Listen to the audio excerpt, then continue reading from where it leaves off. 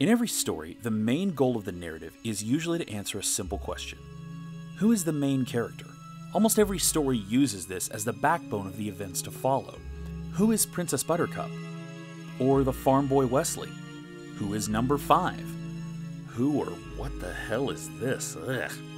These are all questions that the audience should be able to answer at the film's conclusion. But what happens when a story uses the question as the entire film's direction and purpose? Today, we'll be talking about a film called The Usual Suspects, and the burning question, who is Keyser Söze? Now, that wasn't always the question to answer in the film. From the beginning, the audience is introduced to the 5 suspects, but the film will begin to focus primarily on Keaton, the ex-dirty cop turned thief turned respectable businessman and boyfriend lover, except kinda not. Look, the movie kinda glosses over on the backstories here, which is honestly to be expected because the film is told almost exclusively through the eyes of Verbal Kent. That's the crippled gent sitting in Detective Kuyan's custody for the majority of the film. Since the present story takes place after the robbery, and with every member of the original crew whacked, Verbal is the only one that Kuyan can question.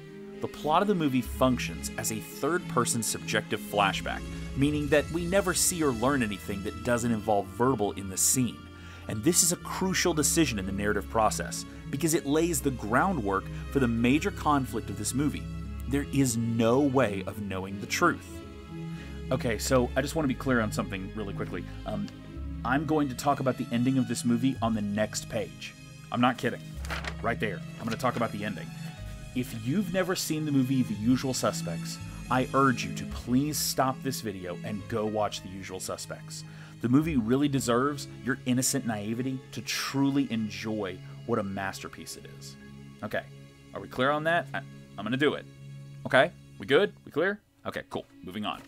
The movie's story is built entirely upon the foundation of character identity and drive.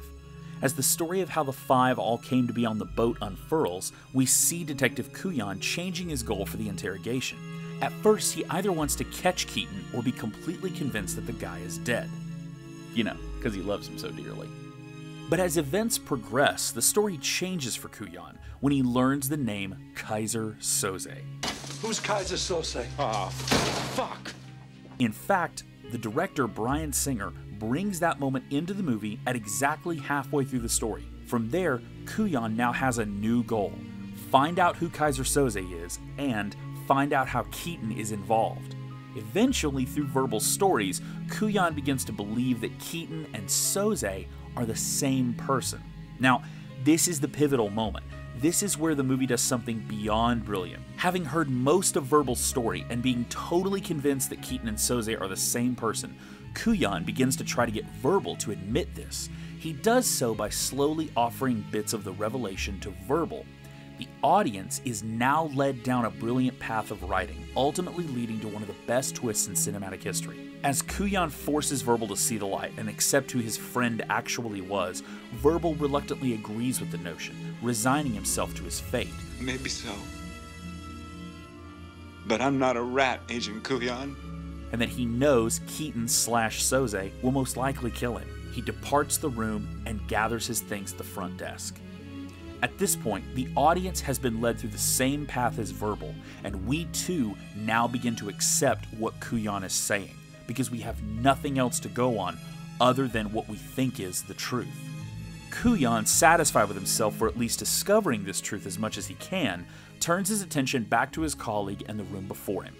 It is then that he begins to notice items in the room, items that contain words or elements of Verbal stories. We can see the wave of realization wash over him, much like it's washing over us at this point. The truth is made plain to see. Verbal Kent is Keyser Söze. Now, if you've seen this movie, you're probably feeling that chill on your neck just like I am, remembering the first time you saw this movie and felt the wonder of such a huge revelation. But if you think about it, plenty of movies have done big reveals before. The Sixth Sense, Memento, The Crying Game, Citizen Kane, The Prestige. All of these movies have reveals and twists in them that strengthen the story and shine new light on things we as the audience thought we knew. So why is this movie different? Why does the reveal hit the audience so hard?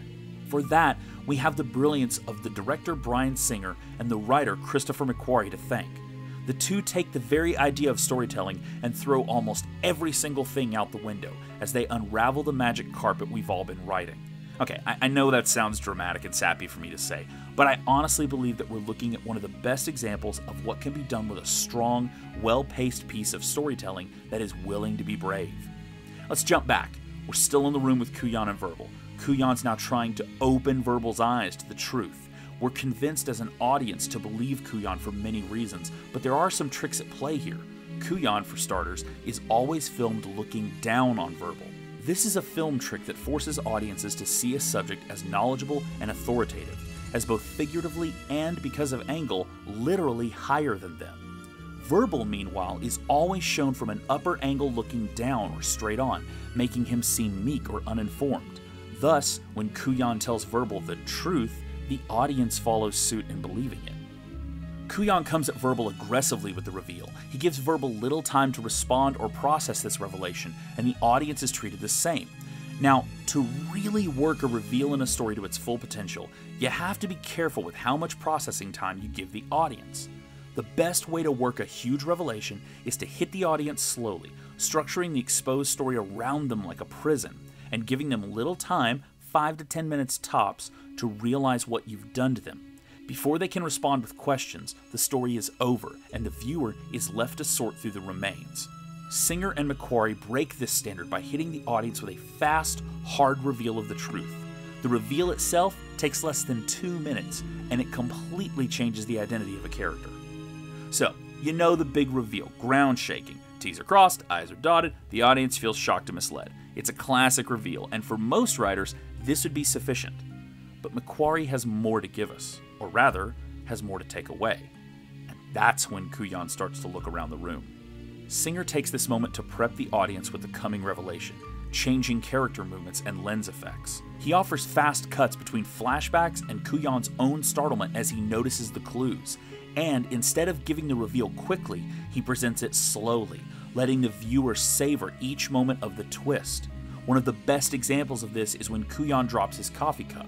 The cup breaks silently on the linoleum floor, and this gives Kuyan the first look at the coffee cup's underside, something that Verbal saw many times during their interaction. That's when he first sees the name Kobayashi, the name of Soze's lawyer. Kuyan's stunned expression matches with the audience's own shock. As Kuyan charges from the room to find Verbal Soze, the fax machine finally delivers the sketch artist rendering of Soze, just in case the viewer hasn't picked up on the reveal. And we, the viewer, are now treated to shots of Verbal walking outside the precinct, still keeping the third person subjective, except now we're seeing Verbal's transformation into Kaiser Soze as his gait changes and he adjusts his crippled hand. And through all of this, we're listening to the audio of Verbal's story, the moments where he has concocted this elaborate lie about what happened. Again, most reveals shed light on the truth of a story, but I can't think of any reveals that do what this one does, and that's negate the entire story. We now know that Verbal Kent is Kaiser Soze, but that revelation comes at a price. We can no longer trust anything Verbal has told us. The entire movie's plot becomes conjecture, false tales from a guilty party looking to hide and escape. For some, this is a hard thing to take. Roger Ebert famously gave this film 1.5 stars, citing the plot as his main gripe. He simply couldn't follow the story well enough to enjoy the film, and the ending made him feel that there had never been a point to the story at all. Now, I'm not going to say that Ebert was wrong. His opinion is just as valid as mine or anyone else's. But I think he dismisses a key element of this movie by taking it for granted. Too often, we expect to be masters of the narrative in a movie. We demand to know all details, and we're upset when there are too many unanswered questions. I think The Usual Suspects takes this concept and tears it apart, stripping the audience of any right to the truth. In essence, the experience of this film is to be completely lied to, and that's something incredibly unique. When the movie is over, the audience knows absolutely nothing except for the identity of Kaiser Soze. The question is answered, but at the cost of the entire plot of the movie. We cannot believe anything Soze has told Kuyan, and that leaves the audience feeling vulnerable. It's a brave move to alienate your audience from the plot, but Singer and McQuarrie handle it like masters of the craft. And, true to form, they leave you with little time to make sense of what you've just discovered and learned. The moment we learn Soze's identity, the movie is over in less than 4 minutes. And like that, it's it's gone. Thank you so very much for tuning in for the very first episode of Something Worth Writing. We are a channel dedicated to the love of storytelling through film, art, books, music. We have a deep, deep passion for storytelling and a deep passion for all kinds of mediums of art. You're going to see a lot of things here like this, a lot of critical evaluations, loving homages to things that we adore. We hope you stick around. If you like this, please like, comment, and subscribe. Share this with people. Tell them to come see it. There's plenty more on the way. And if you don't like it, let us know in the comments below something you'd like to see instead. We're always willing to take a critical look at anything out there. We hope you'll stick around for more entertainment. Thanks so much.